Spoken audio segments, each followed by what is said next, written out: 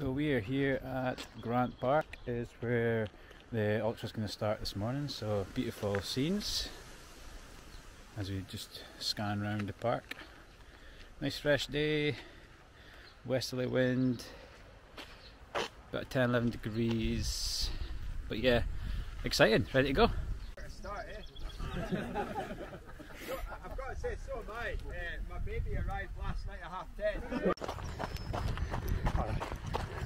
There we go, just in time. Although I'll look a lot better than I will at the end.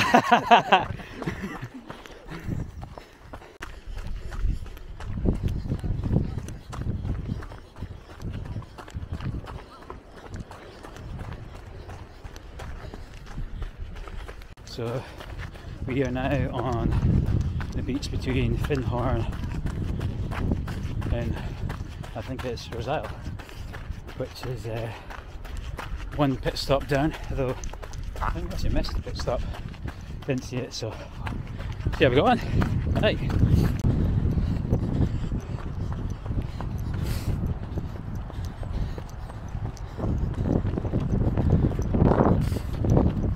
So we are now running through, I think it's still Roselle Forest. Had the second aid station there, got some water, flew through. Sun's come out, a wee bit hotter, but yeah, feeling good. Nutrition's on point, you think, so yeah, all good. See you in a bit.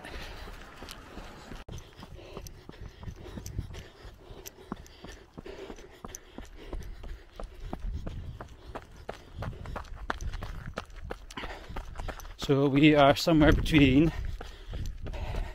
Hopeman, Burghead and Lossiemouth, so we're just short of 30 clicks, so just come up for Hopeman, I think, I'm not too sure. But the scenery is just fantastic on this bit here.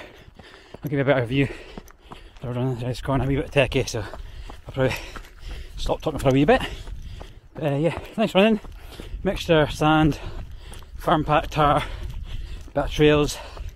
Yeah, really enjoying itself so far, and just taking time, taking it easy. GPX a wee bit off, but we're getting there. Moving out.